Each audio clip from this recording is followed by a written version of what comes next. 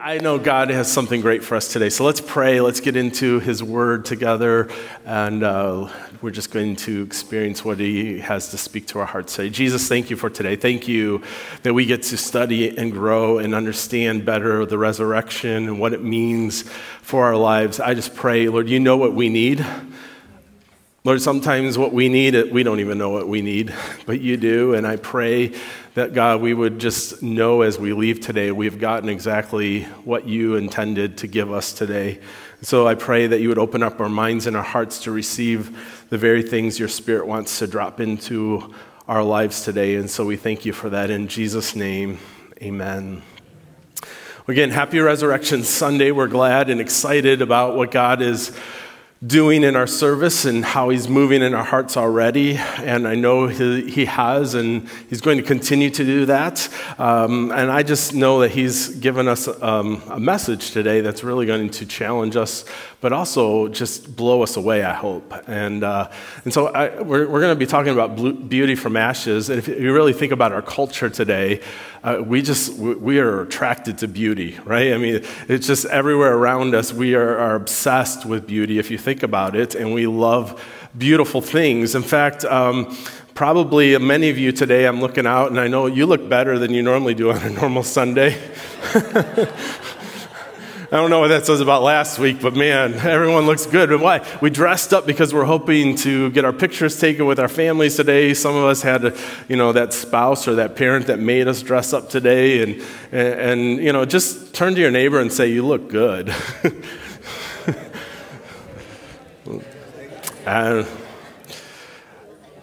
it's good to be able to look good, right? So here's what I know. I think about this. I watch my kids and how they approach how they look differently than we do. My kids, they'll wake up, they'll have the bed head going on, they'll still be in their pajamas, they'll look in the mirror and they'll think, I look good.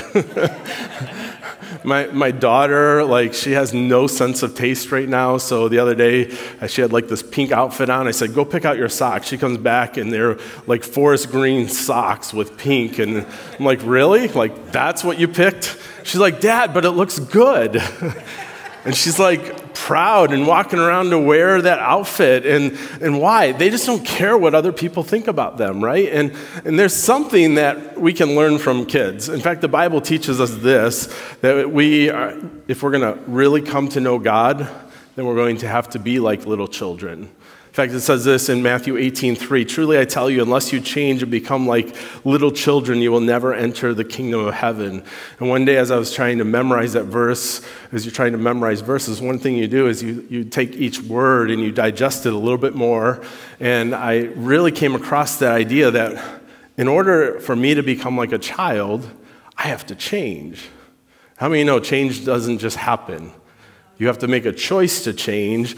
And so there are just times in our life that if we're going to become like children and really get to see God, then we're going to have to learn from them and change and be more like them. And one of them is just how they look beautiful, and they know they're beautiful just because God made them, right? And that's all that matters.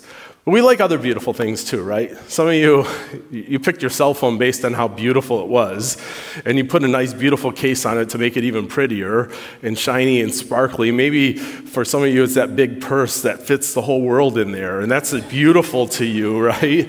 Most of us, we picked our car based on how beautiful it was, because we knew we were going to drive around in it. And let me just tell you, at some point you get to an age where you realize that a minivan is beautiful. And don't knock it, because some of you will find that to be incredibly true about how beautiful they become. But truthfully, we love beautiful things, right? And we could just go on and on and on. But here's what I know about beautiful things. Eventually, all the beautiful things we ever have turns to ashes, including us. And that's where we have to really kind of go, okay, well, what's going on there? And the Bible, really, as we begin to look and study the Bible, you begin to see God created beautiful things. And throughout the Bible, he depicts some of these things as gardens. And the very first garden was found in the book of Genesis as the Garden of Eden, right? As beautiful, flawless, perfect, right? Until Adam and Eve sinned. And when Adam and Eve sinned, God banished them from that beautiful garden and from that paradise. And so from that moment on, there has become this downward spiral of us going from beauty to ashes. And that's just true of every one of us. There's also in Scripture the Garden of Gethsemane, and some of us, again, were here on Friday, and we walked through this, right? In the Garden of Gethsemane, Jesus suffered in agony and prayer over what was ahead of him, the suffering that he knew he was going to take. That was worse than any other suffering people had gone through in this world, and he was willing to do it. Why? To please the Father and for us.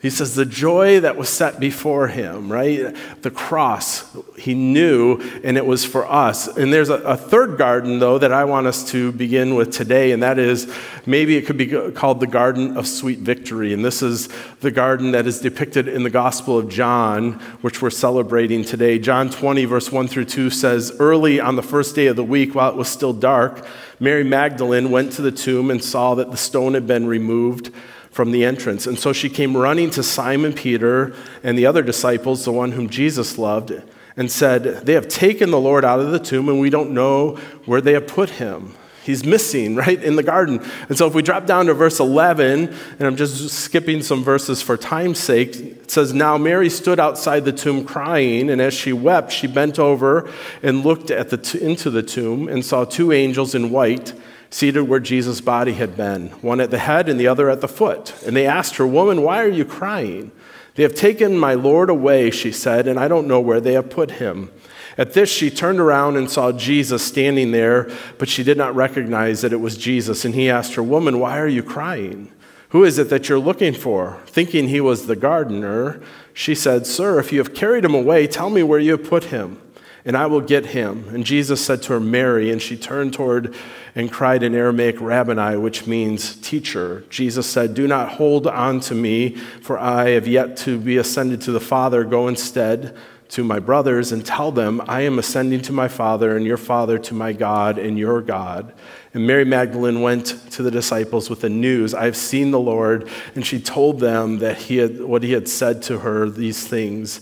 And so you see in this the depiction of the Garden of the Sweet Victory. Why? Because here Jesus was buried in the tomb. They sealed it up. They thought like he was dead.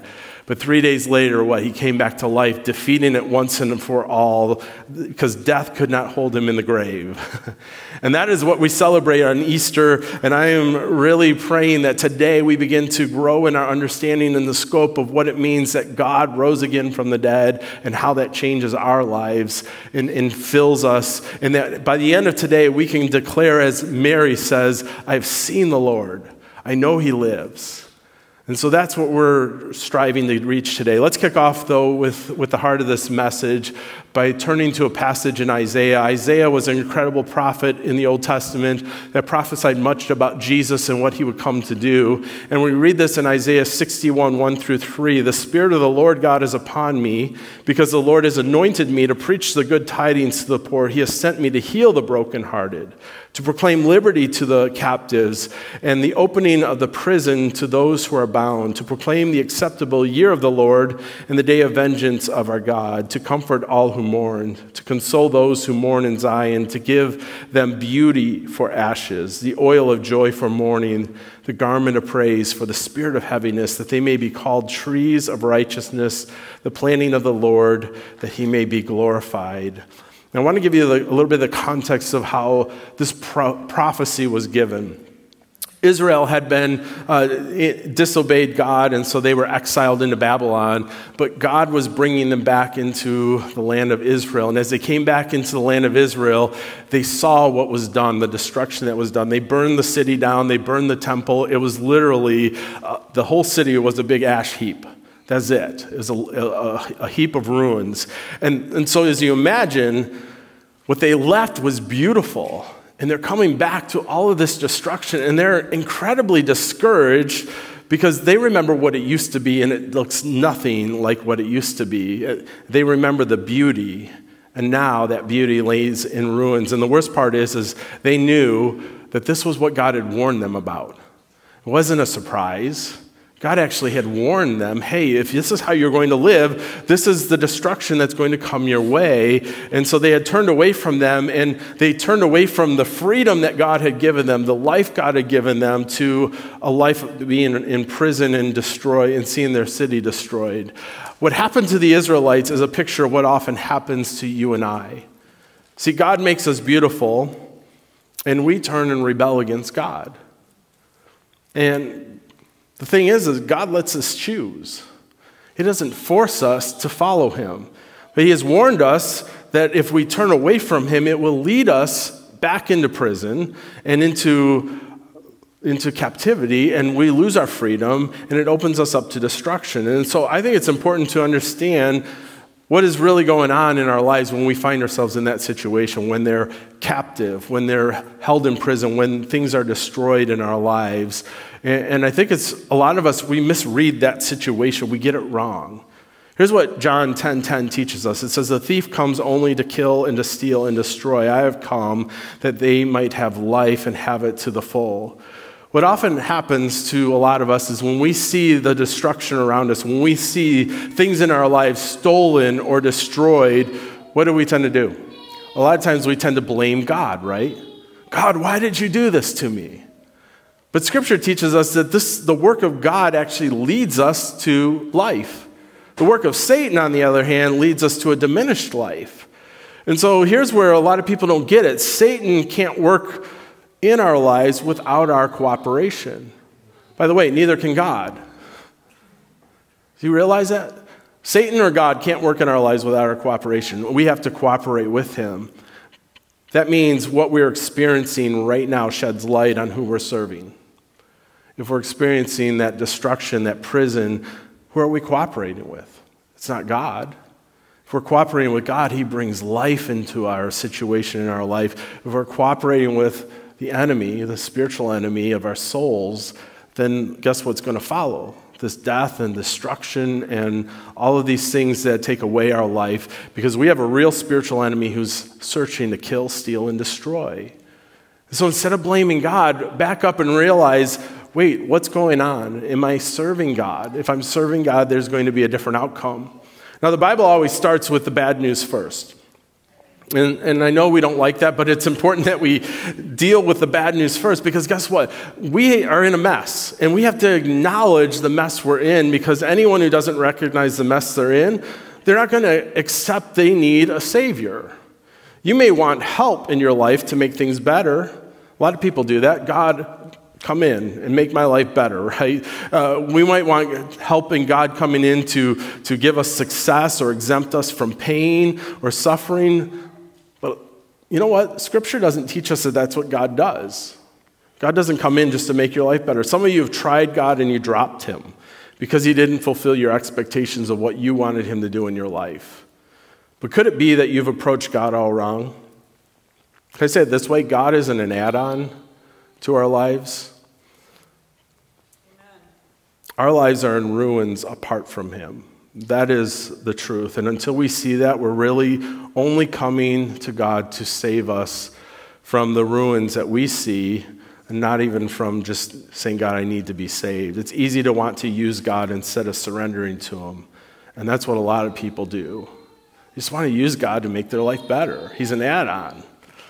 But what is pictured here is Israel's coming into the city mourning over the heaps of ashes in their midst. They're mourning about the mess around them, and they are filled with this heaviness and despair. And maybe that describes some of you today. You come in here, and sure, it's Easter, and on the outside you look good. We've already established that, right? That we look good. But on the inside, you don't look so good at all. You're a mess. It's in that mess, though, that Isaiah gives this prophetic word. That God is going to send somebody someday to set the prisoners free, to turn their ashes to beauty, to turn their mourning into joy, and to remove that spirit of heaviness and replace it with praise. In other words, God's going to trade their ashes for beauty. The ugliness of their situation, he's going to turn around and make beautiful. He's going to take their joy and give them his amazing love. He's going to replace all that heaviness with his joy.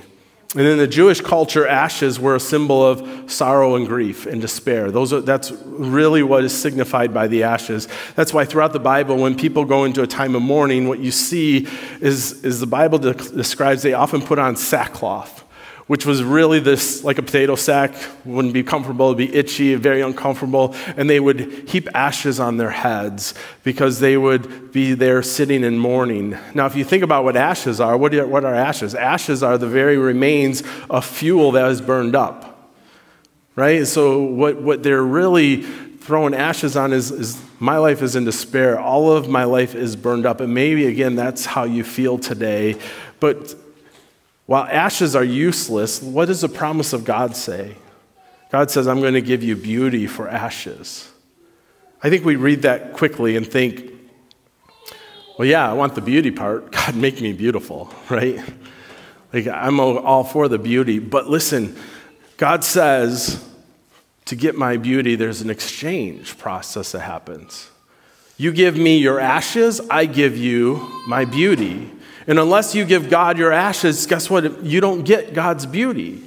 There's this substitution plan in place. And some of us, we keep holding on to our ashes and we wonder, where is the beauty? Where is the beauty? But it's because we're not making the exchange. We're not giving God the mess we have and letting Him make us beautiful. Jesus offers to give us the beauty of His own life and replaces the ashes of our life with His beauty.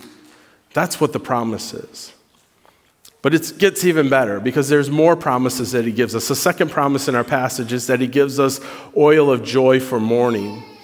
I think it's very interesting that one of his most successful lies is to convince people that if you follow God, your life is going to be boring. No more fun for you, right? That's what following Jesus is like, the soup Nazi. Can I tell you, though, why so many people believe this lie? It really falls on Christians. Too many of us are part-time Christians living boring lives, and we're not honoring God. We know what we can't do, but we don't do what we're called to do. That's part-time Christian. God told us things we're not supposed to do, but He's told us so many more things that we are to do. And if you think that a boring Christian life is really what it's all about, you're wrong. Read the book of Acts. Get in our study on Wednesday night as we study through the book of Acts. Acts is nothing boring. It's not even close to being boring. These people were on an adventure for God, going through all kinds of exploits and seeing God move in incredible ways. And people kept signing up to be a part of it. The Bible says that God added to their number daily those who were being saved. Why? Because God's exciting. And listen, one of the fruit of the Spirit is joy. And if you're a Christian and you have a joyless life, you're not living it right. Because if you were living it right, you would have this joy that would be bubbling over in your heart and life. And if we get back to the context, Isaiah is speaking about this mourning. Why is this mourning there? Well, because of the ruins of the city. That word mourning is what we do when we lose something very precious to us. And Israel's coming back and they're seeing that this precious city that they loved is in ruins. We experience this, right? When we lose a loved one, there's a period of mourning, right? Why? Because this was somebody precious to me. Somebody who's going through a divorce, they experience a season of mourning. Why? Because at one time, this was precious to me.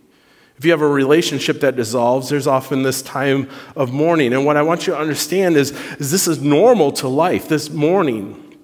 Because when you lose something precious, it makes sense that there would be mourning. In the spiritual sense, though, you and I, we've lost our relationship with God. The most precious thing we could ever have, we've lost. And when we become aware of that, there honestly should be this sense of mourning. When we don't mourn over sin, there's a sense of shame. It's actually why Adam and Eve, when they sinned, they weren't mourning over their sin, but there was a sense of shame, so they covered themselves up and they hid from God. We may cover our shame, we may ignore our shame for a while, we may even glory in our shame, but every time we're in the presence of God, we feel it. That's why some of you don't want to even be in church very often, because you enter God's presence and there is this shame you feel because you don't mourn your sins. Paul says it this way, Philippians 3:18 through 19, "For I have often told you, and now say again with tears, that many live as enemies of the cross of Christ. Their end is destruction, their God is their stomach, and their glory is their shame, and they are focused on earthly things." Let's be honest. Today in our culture, people tend to glory in their shame. But as long as you glory in your shame, you're going to miss what God wants to do in your life. The truth is that God has an incredible exchange for us. Our sin should cause us to mourn. And I think of those who were in Good Friday service and they experienced, as we nailed our sins to the cross and really contemplated, there was this sense of mourning over what we have done to put God on that cross. But we didn't stop at mourning our sins, because that is not the end. We give God our mourning, and He gives us His joy. A taste of that joy turns your life around because you see how awesome God is. It is not a fair exchange. You give God your mourning over your sin and how wretched you are, and you experience His joy of forgiveness. And you see what God redeems, He restores. He takes our mess and He turns it around for His glory. And there's a cool story of Jesus healing a man in the Bible that is a powerful demonstration of what happens. This man was afflicted with many different demons. He lived in a graveyard, cutting himself, and nobody wanted to be around him. And God walks in, Jesus walks in, heals him, and restores his life. And then He tells him this: "Go back to your home and tell all what God has done for you." And off he went, proclaiming throughout the town all that Jesus had done for him. See, when God redeems, He restores. He puts us in our right mind, how we were created originally. We may have all these demons in our past and all of this affliction that we went through, and people avoided us or people judged us. But listen, when God redeems and restores, He gives us a story to tell. And it's a story of His work. It's a story of the miracle that God has done. And so when a person encounters the miracle of God, they naturally share what God has done. They're not trying to convince you to follow Christ per se. They're just trying to tell you the good news of what He did for them. It's not that then people who witness think they're better than you are. It's that He is better. And any true Christian who's witnessing to you an effective way is going to talk about what He has done in their lives, because guess what? We're all the same. We're all sinners in need of a Savior. And what we proclaim and what we celebrate and what we experience joy of is in what He has done for us on the cross. The last exchange found in this prophecy is that God will give us a garment of praise for the spirit of heaviness. I want to talk about that word spirit of heaviness, or that word heaviness. It literally means something weak, feeble, or faint. In a word picture, it's like a lamp that's getting ready to flicker out because it got to the end of its wick. Have you ever had those times in your life where your strength's just sapped out of you? Where you feel the weight of the world on your shoulders and you feel like you just can't go on anymore? I mean, things can be going well for a while. Have you ever noticed how life happens that way? You really love those moments where it's quiet, nothing bad is happening, but you also kind of know, okay, when's it going to happen? When's the car going to break down? When's one of the kids going to get sick? When are those hours going to be cut? Or maybe you and your spouse aren't just getting along, and all of a sudden, when that happens, when all of those things come crashing in, your life is filled with a spirit of heaviness. And honestly, we just know it can happen in an instant, right? And in those moments, Jesus has this incredible invitation for us. He says in Matthew 11:28, "Come to me, all you who are weary and burdened, and I will give you rest." What an invitation. Come to me. I have rest for you. So how can we come to God with our weariness and burdens? Well, once again, there's an exchange, right? We've been seeing that in this prophecy. There's this exchange that we give God what we have, and God gives us what He has. And God takes our spirit of heaviness and gives us this garment of praise. And I will just say this: I don't think you're going to get rid of your heaviness until you begin to exchange it for praise, which is why some people come into church heavy and leave heavy. It wasn't that God couldn't work in your life and circumstances. It's that you didn't give him praise. You refused to praise and you held on to your heaviness all through the service. And so you came in with it and you leave with it. I want you to think about a garment for a moment. Thankfully, you're all wearing clothes in here. This morning, you put them on, right? You put them on, and what does that mean? They're going to stay with you probably the rest of the day. Until tonight, you put on your pajamas and you go to bed. But throughout the day, you're going to wear these garments. They stay with you. And what God is saying is that as his people, you put on the garment of praise. That means you're living your life throughout your day in praise and honor to the Lord. And if you will do that, that spirit of heaviness will not be able to cling to you. If you know people who are filled with praise to God, they're joyful. Why? Because there's an exchange that happens. Don't ever think that in church you just have this opportunity to sing songs. It's not what this is about. We have an opportunity to praise our God for all that he is, all that he's done, and all that he's going to do. And something powerful happens when you lift up your praise to God. Those burdens you came in with, they often just fall off or get smaller than when you came in with them. And the reason that happens is that you've taken your eyes off of your problems, your circumstances, and you place them on the problem solver.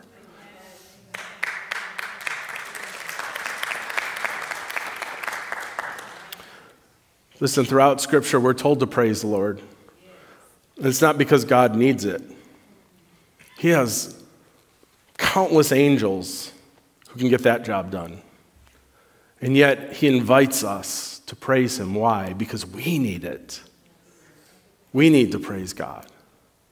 And as we begin to praise God, we see who he is and how great he is.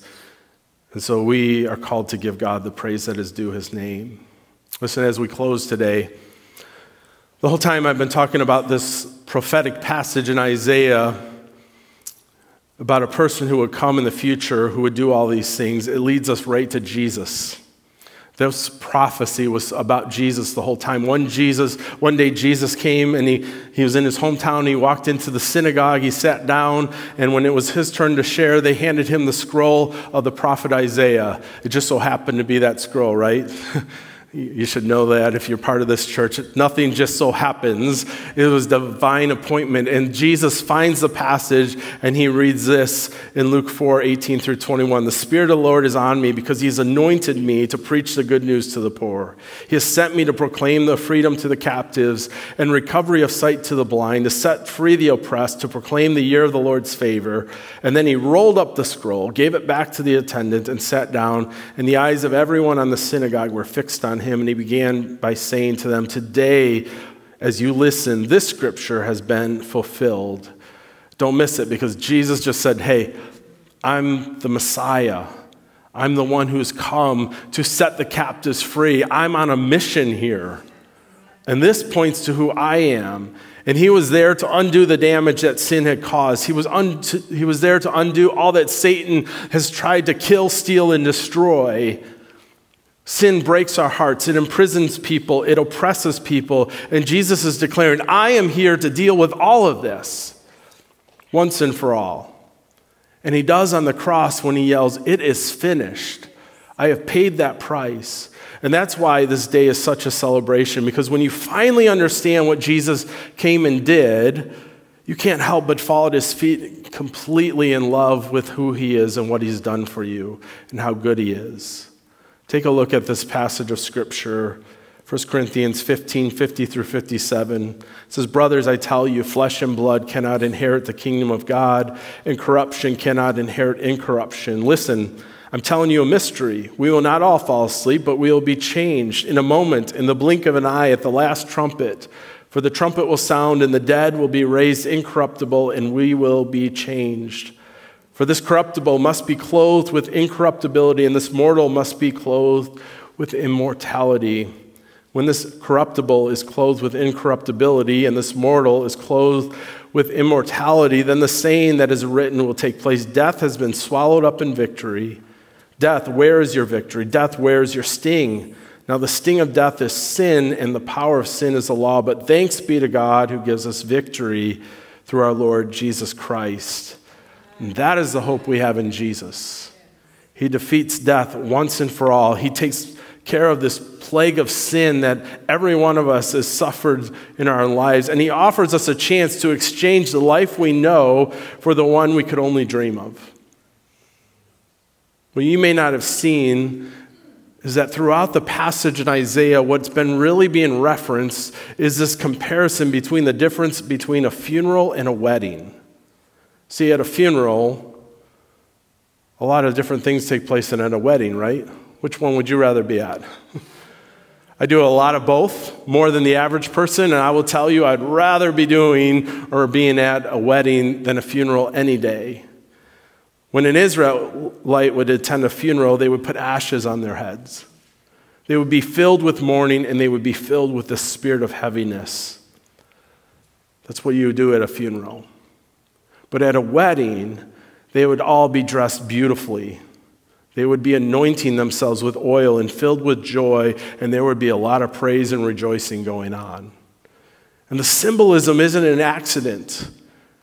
Jesus, when he talked about what heaven would be like, he declared it as like a wedding feast that we would look forward when we're finally together with Jesus. In Matthew chapter 22, he describes it as heaven. But listen, when he describes it, he says that all of these people who were invited to his feast, who got the invitation, rejected it. They didn't show up. And so Jesus goes out and he sends his workers into the highways and byways to compel people to come into the party. And as they came in that story, it says he gave them new garments to put on. And they wore the wedding garments and were part of the wedding party. And some guy snuck in. And they knew he snuck in. You know why? He was wearing his old clothes. And when he found out this guy snuck in, he was quickly removed from the wedding feast. This whole message has been to show us the amazing things that Jesus wants to do in our lives, how he wants to take and exchange the things that we have and give us something better. He takes our ashes and gives us beauty.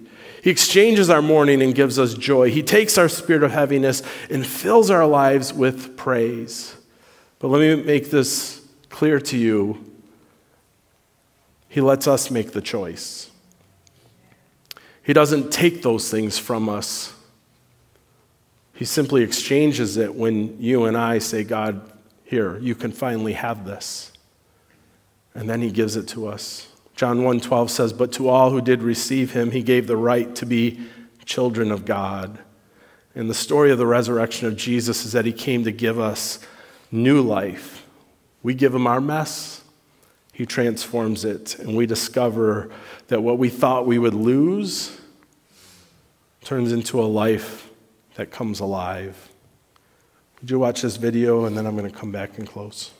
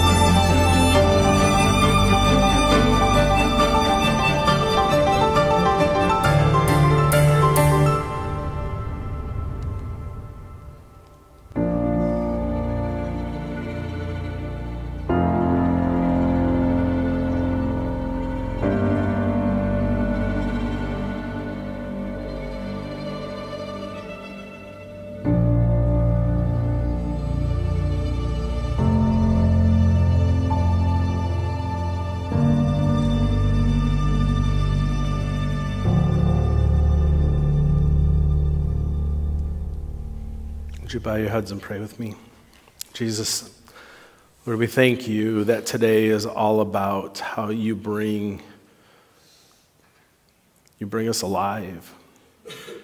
Lord, many of us in this room, we have experienced that you have taken all of our sins and they have been burnt up and our lives are just but ashes. But Lord, in that exchange, we have received new life.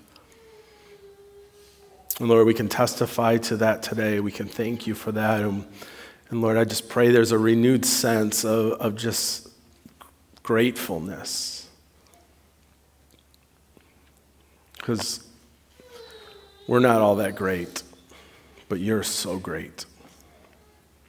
And we are thankful for that. Listen, I don't know where you're at with God today, but I do know that today you've heard the good news presented very clearly to you.